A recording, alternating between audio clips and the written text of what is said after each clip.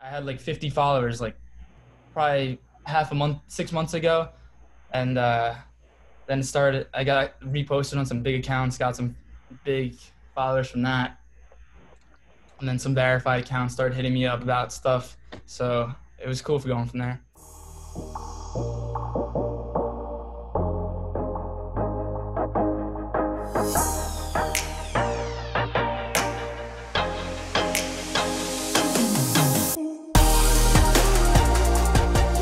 Welcome, Hustle and Fit family. I hope you guys are having an awesome and amazing week. I know I am. I know you will be as well. I have a great guest. I have Cory Rosenthal. He's only 19 years old, and he's also a fitness influencer.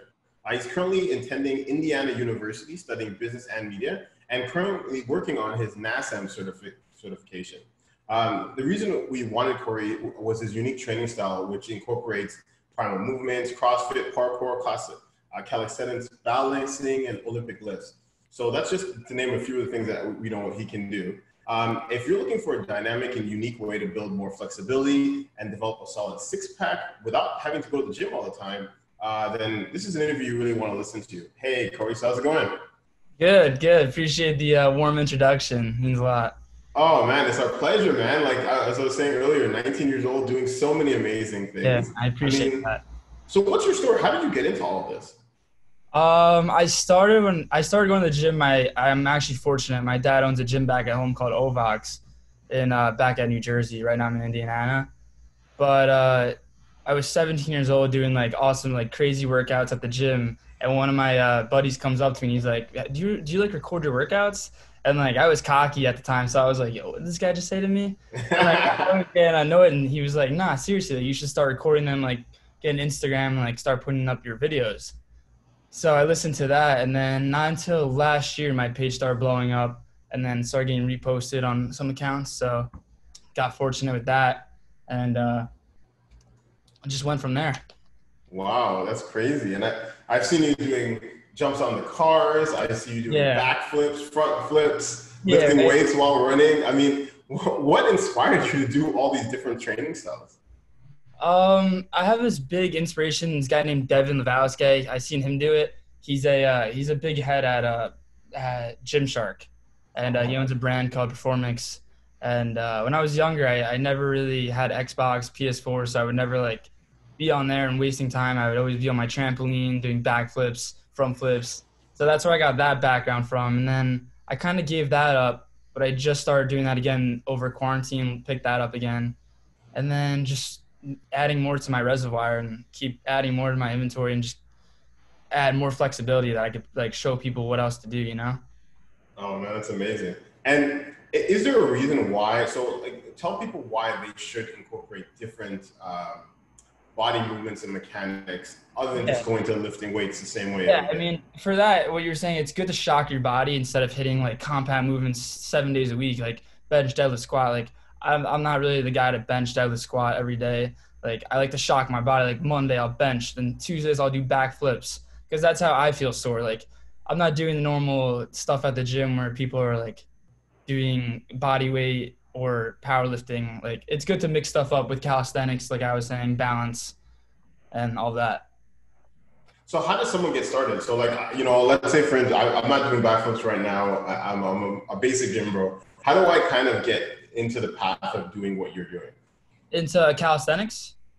Yeah.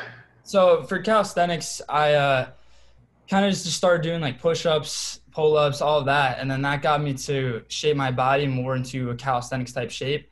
And then from there, I went into more advanced movements like the backflip. I had some guy come over to my house like every day, spot me on backflips. He would hold my shirt, flip me over. That stuff took like a month to learn, and then like just mastering it and practicing every single day in your backyard, literally just your body. You need no equipment, so like you really can't have an excuse not to go to the gym. You have your body. That's all you need. That's amazing. And then what is the balance? How does the balancing come into play, and what made you start doing that? Balancing, I've always had a good balance, I feel like. So I bought a balance board over quarantine, started practicing on that, just standing on there for 5 minutes. Phenomenal core workout. That's honestly built my core a lot. And then I wanted to challenge myself. I started doing squats on the balance board, like just more movements on the balance board. So just balancing in general helps everything with your core especially. Oh man. So yeah, and that's the thing. I noticed that you got that nice six pack going for yourself and everything like Thank you. that. Thank you. So it looks like it's all working for you and everything like that. So I mean, if people could break it down to like, based on, the time that you've been working out, what would you say are the top three things you'd want people to know about fitness? Like the top three things they should think about. Top three things I would say you're not going to see results right away. A lot of times I see people work out a week straight and they're just like, oh, this sucks. Like I'm seeing nothing. They give up and then they just lose. It's losing motivation. You always got to have that motivation factor. Like before my workouts, I watched this guy, Ben Lino Scott on YouTube. He has crazy motivational videos, 5 minutes of hyping you up, then listen to music. I have like a whole pre-routine. And then second thing I would say is get a good diet down. You don't want to be eating fried stuff, processed stuff. Like for me, I'm doing this meal prep company in Indianapolis called Herculean. So I eat that every single day instead of like processed fry, like what I was saying. Because that's honestly what you're going to see results through your diet. 80% of that's from your diet. Third, I would just say mix it up, shock your body. Like I was saying, you don't want to do the same movements over and over again. You want to shock your body and just keep hitting new routines, doing new supersets, doing new complexes, all of that, compounds, and just set goals. If you don't have goals, you're not going to achieve them, That's some good advice. Yeah. Why did I notice you said that you were also listening to motivational tapes and other things like that? Why did Yeah. you incorporate that in? I started listening to motivation around the beginning of my quarantine, which was around like February, March. And just that's honestly because I started losing motivation. Like it's a factor in life. People are going to lose motivation. If you don't see results, you're going to get depressed, sad, and not seeing anything. So I knew there was some way to get it back up. So I would just listen to videos of The Rock, like anyone, just like going off on like motivation. And that honestly helped a lot. That gave me a major boost. I saw results from that. Oh, that's amazing. And then so I know you mentioned The Rock. What else do you listen to? Like what other motivational speakers you listen Yeah, so The Rock's my go-to. He's the man, to? obviously. I was saying the guy on YouTube, Ben Lino Scott, he has a bunch of like remix of motivation, like of different people speaking, like the guy on the Ravens, Ed Revis, I think his name is. Some guy on the Ravens, but he's awesome to listen to. But we're listening to like NFL motivational pep talks, just stuff to like fuel your fire and get going. Get it up, make it happen. Like Yeah. that. So you're in school at the same time and you're doing all this. How do you fit this in your schedule? Like Yeah, so this is my first week of sophomore year right now. Quarantine, it was easy. I had nothing to do. It was just this. But now, obviously, there's more challenges on the road. But it's just balancing out. Like, I wake up at 8 a.m. every day, do my classes, do my homework, get that out of the way, and then go to the gym later at night. I usually go around like 6:30. The Planet Fitness here is open, so I just got a membership there. But it's just balancing your time. Wake up early, get everything done. Waking up late, you lose so much time in your day. You lose like everything. This might be an interesting question because you're a young guy, but like your dad kind of like if let's say you were a parent and you're like, how do I inspire my kids to eat healthier and get active and do those kind of things? What would you say to them, like to get your kids on the right track, like yourself? Oh yeah, for sure. You honestly, if I had kids, I would just tell them like, you're gonna see results. You're gonna you're gonna be massive when you're older. You don't want to let this time up now when you're young, eating awful food, playing Xbox, because that's how kids get like a little buff and stuff. So you just want to start at a young age. Honestly, I didn't start till I was 17. I wish I started when I was like 14, 13. Yeah, I hear you. I wish I started that young. If I could go back, I would start when I was 12 years old. That's so true, though. It's so funny. I think the same thing too. I found out a lot of my friends were working out and not telling me. I'm like, listen, you were starting at 18? Yeah. I thought they were when we were in our 20s, they're just like massive. I'm like, how'd you get so big? And I was like, oh, exercise. I'm like, you've been working out since we were 18. I found Yeah, they don't tell you. They don't. I didn't tell you the secret. Yeah. That's awesome. That's really great to hear. So, you've provided us some really great information, and I want people to really get to know more about you. Where can people find you and get into your world? Like, what are you working on right now? Right now, I have my Instagram, which started to pop off lately. I have a bunch of videos on there of all my workout routines. I just started up YouTube. It's kind of small right now, but that's more of like a blog type of thing where I explain my pre-workouts, like my videos that I watch, my mindset that helps me get into. And then I have a TikTok. I love TikTok. Big fan of that. Who doesn't? But It's a big thing right now. yeah, I just started TikTok. That's been doing good.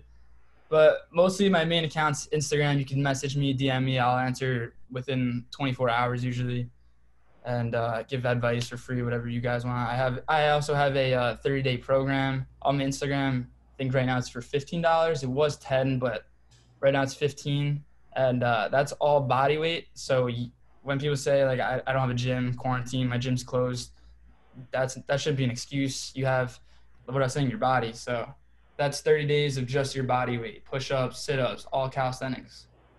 Nice. So just to double check again, you do calisthenics, you do lifts, and then you do balancing. Yeah. So 3 days a week, I will do powerlifting at the gym, Planet Fitness, that I go to in Bloomington, Indiana. For 3 days, I'll do calisthenics, which I'll go in my backyard, do backflips, push-ups, all that. And then my last day, which is usually Sundays, I'll just stand on a balance board and just practice balancing. Nice. Awesome. Yeah. All right. My last and final question. That's the one I like to wrap up with. Okay. You have to leave the planet. Don't ask why. You just have to. Yeah. And you can leave the world with one piece of advice, and it could be health, business, or mindset. What would that one piece of advice be that you can leave the world? Advice, I would say, don't lose motivation. Like I lost motivation. It really, like I was saying, it sucks when you lose motivation. You give up on yourself. You're not going to see results right away. It's going to take time. For me, like my page, you want to like, if you start recording your workouts, for example, you want to treat it like you have 1 million followers. You want to treat it like you're an official account, because that's how you're going to grow your company. That's how you're going to grow your videos. That's what I was doing. I was just recording videos. Like I had 2 million followers, and then, just not giving up on yourself. I had like 50 followers, like probably half a month, 6 months ago. And, then I got reposted on some big accounts, got some big followers from that.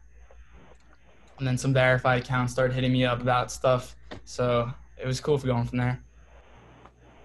Man, thank you so much, Cory. You've provided so much great information. Hustle and Fit family, check out his page. You're gonna love the stuff he's got there. He's doing flips off cars.